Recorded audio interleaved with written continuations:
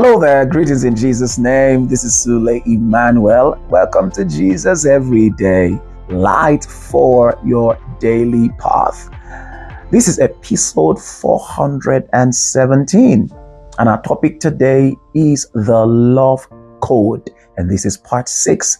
Our Bible reference is taken from God's word in Ephesians chapter 4, verse 32. Now, as humans, we will always be offended by various things and people. But as Christians, we must intentionally allow God's love to dominate our minds, our emotions, our will, because this is how God expects us to live. This is how we live out the supernatural life. God's word reminds us in Romans chapter 5 that God has poured out his love to fill our hearts. God gave us his love through the Holy Spirit, whom God has given to us. So everyone with the Holy Spirit is full of love. You must allow this consciousness to guide you at all times. It is expected that people will hurt and disappoint us, sometimes intentionally, some other times unknowingly. It is also important to note that God has specific instructions for responding to hurts. He doesn't want anything to get in the way of what he wants to do with our lives. He doesn't want anything to give the enemy a platform against us.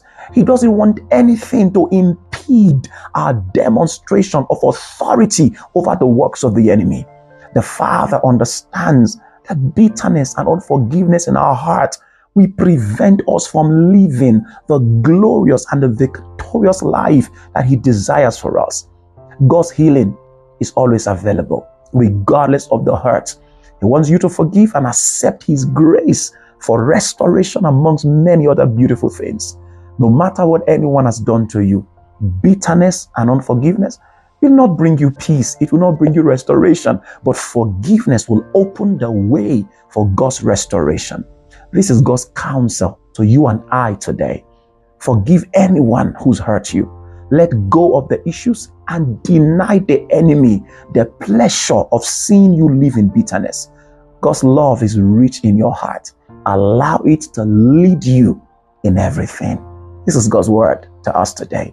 Now here is our task. Declare this to yourself. The love of God is rich in my heart.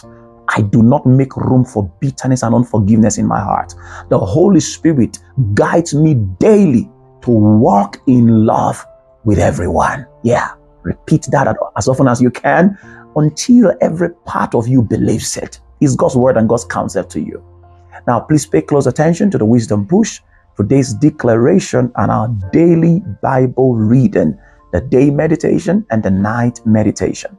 And I encourage you to please visit our website so you can have access to the text version of this devotional. The web address is on the screen right now. And if these devotionals are a blessing to you, what are you waiting for? Tell someone about it. Be a voice to make sure more people get access to this incredible devotional that's adding value to your lives and to others. God bless you richly. Have a great day, Father.